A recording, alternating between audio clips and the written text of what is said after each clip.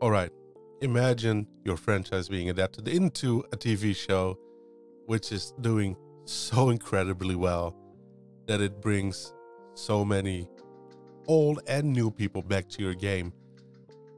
And I'm talking about Halo. I'm just kidding. No, I'm not talking about Halo. I'm talking about Fallout. Fallout, what an incredible show. That was really good.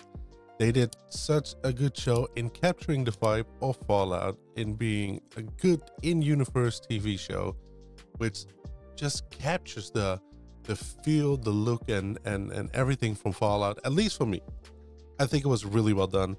And seeing what that did for the games is just incredible. And not even like the last game, not 76, not Fallout 4, but even for Fallout New Vegas, Fallout 3, 2, and 1. It's insane. I was looking at SteamDB, and I will show you. It is really awesome to see that. Like, we're on Fallout 1 right now, and there's like 1,473 people in game at the moment, but they had a peak. Like, you can see this is 3 months, right? 180, 200 players. And I think if you go back, like, it's always been kind of the same ish though, right? For a year, and maybe even the all time. This when you get a bundle, which is just insane, awesome, love to see that. But then you get the Fallout TV show, and it just spikes up to a spike of almost 4,000 people playing the original Fallout game, which is so old. It came out in 1997. That is incredibly old already. But people picked it up. You go to Fallout 2, people picked it up. Same story. A little bit less though, but 2,194 people. There you go to the newer games, Fallout 3, a peak of 11,000 people. But that's like insane though. And almost 4,000 people playing this right now. You go to New Vegas, same story. Almost 4,000 people, 2,000 people playing it right now, 2,000 plus people playing it right now. Fallout 4, holy damn. Like, people went back to Fallout 4 like crazy. Sales were up, a peak of 164,000 people that were playing it. And at the moment, like, this is also an insane number, 76,000 people over are playing it at the moment. I want to say I'm one of them, but I'm recording the video. But I'm one of those people. I went back to Fallout 4 as well. I played it way back when it came out. I think maybe a couple of months after release. I can't really remember the game. Like, there's now that I'm playing through it, there's a lot of bits and bobs that come back to it. But it's such an awesome game. And then the main thing that they did with Fallout is 76. Also a spike. Also a spike of 73,000 people plus. And at the moment, 32,000 people are playing this, which is incredible for a multiplayer Fallout game. Those are really good numbers. I hope it stays like this, because really fun, right? Also, the main thing that they did is they gave it away for free on Twitch Prime. You just, I don't know if it's still free, but free for Xbox, free for PC through the Microsoft Store, but still free. Like, you could play it easily. I picked it up. I didn't have this game. I never started it because it was a broken mess, and I just never picked it up.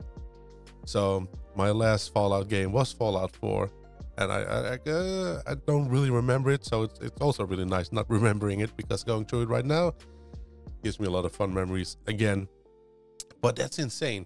Like, how good did the TV show do to get people back to every game, not even the latest ones like Fallout 76 and Fallout 4.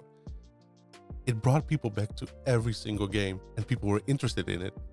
And I do think that one of the main things, I personally think, why people found the TV show so good, but also went back to the games.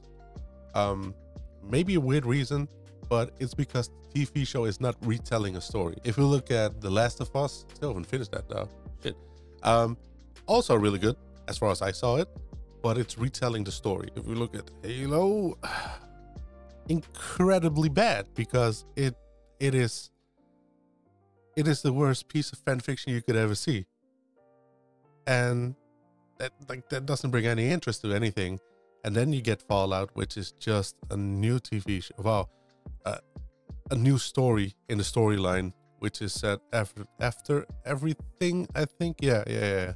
So after Fallout 4, this TV show is set. It's just nice to have a new story instead of a retelling, which is for Fallout really possible because you have a lot of faults. There's a lot of stories, and it's just not like we have this protagonist that you always follow. It's always a new person, always a new character that you follow, and a new story. Even though Fallout 3, 4, and the TV show though are basically around you going out of the vault to find a family member. That's just it, right?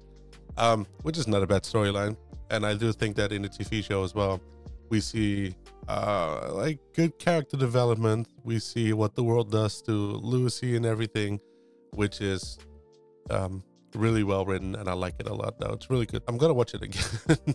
I usually don't rewatch TV shows a lot, but this one I do want to rewatch because there's probably some shit I missed, some stuff I want to see. But that just brings up a question for me personally: is that what now? Because there is a massive interest into the games right now as well.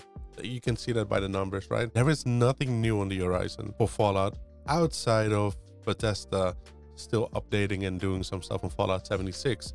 But there's no next single player game. There's no next announcement for nothing. I think Todd Howard said in an interview that they're still working on Elder Scrolls, which is obvious, and they're maintaining Fallout 76, which is awesome for them to do that. But Elder Scrolls is not going to be released before 2026. That's the earliest. I think it's going to be at least 2027. And after that period, that's the period they can start working on a new Fallout game. But what if Microsoft gives Fallout to a different studio for a main game? And I kind of don't hope they do that.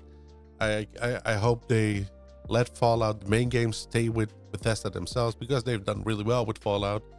And I really hope that that's going to be the case. Also, if that is being optimistically saying the next Fallout is going to be released in 7 to 8 years, because development on that game is not going to be a 2 to 3 year development cycle.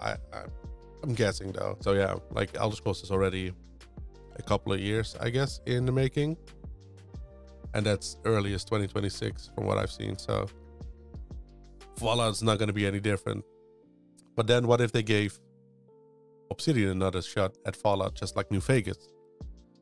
Which could be possible. I don't know what's going on with Obsidian after they've released Avowed, which is supposed to come out this year, which also looks really fun. But after that, could they possibly go work on another Fallout game, as in Fallout New Vegas, with maybe a smaller Fallout game, maybe not as a big of a story, but just like, here is a new cool Fallout game for you to enjoy in 3-4 years maybe, which is earlier than 7-8 years, and then on the low keep updating Fallout 76 and waiting for the new season 2 for Fallout, because that's been announced already, which is probably going to take a year or two to make as well. Hopefully a year.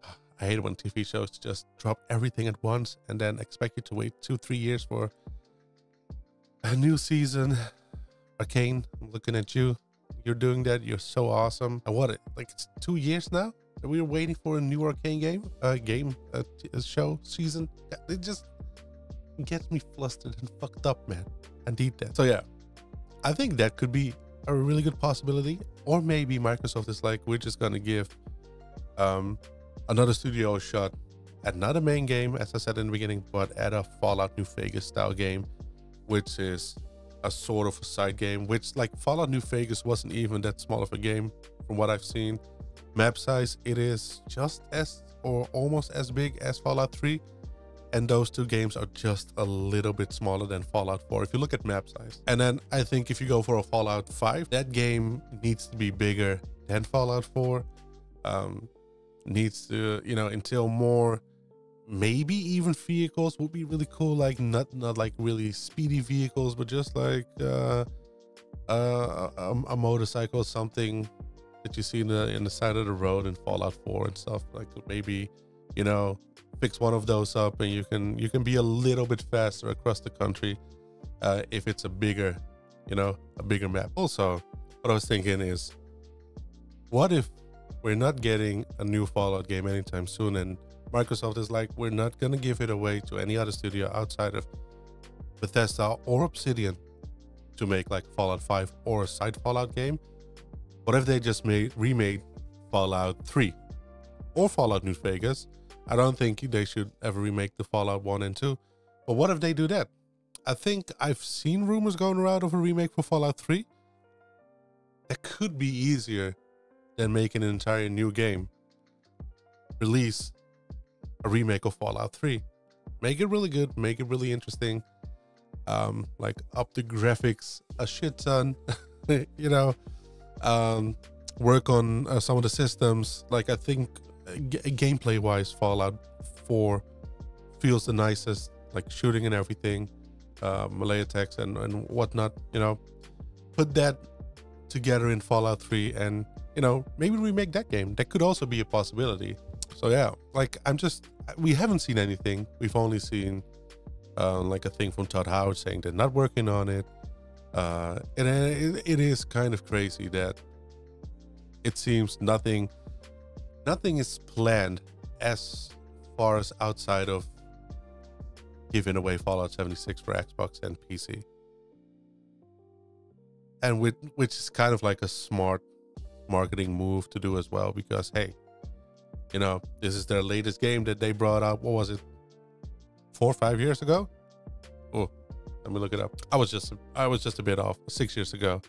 So, damn, 6 years already. It goes fast. Yeah. So it's kind of like a smart marketing move to give Fallout 76 away, because it's they do want to make money with like the DLCs and stuff and all the in-game things you know, that you could buy. So giving that away for free is, again, smart. But it's weird having nothing planned besides that, because this, I do wonder, like, that's like, I'm just thinking, like, I do wonder, did they not think this would be as big of a success as it is? Like, they have faith in their you know, IP and their story and their brand as well. But maybe they were like, this is going to be really cool, and then 76 is going to get a little bit more traffic. I don't think maybe it was like, dude, 76 is getting more traffic, but holy Jesus, look at Fallout 4. It's over 100 and what was it, 70,000 people playing it right now?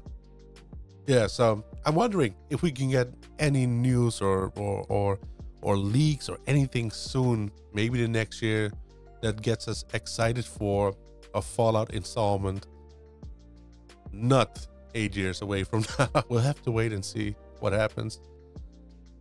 I'm kind of curious. Are you looking forward to a new Fallout game? If they would make it, release it, bring it out, start developing it? And if so, do you want a Fallout 5? Do you want the Fallout New Vegas style game? What would you want from that? And what studio would you give it to? I think that's maybe the best one though. If it's not Bethesda, what other studio would you give it to? Also outside of Obsidian, maybe. A good one. Microsoft owns a lot of studios. So yeah, hey, leave that in the comment section down below. Thank you for watching. Leave a like on the video if you liked the video, and I'll hopefully see you on the next one. Don't forget to subscribe. Ciao, ciao.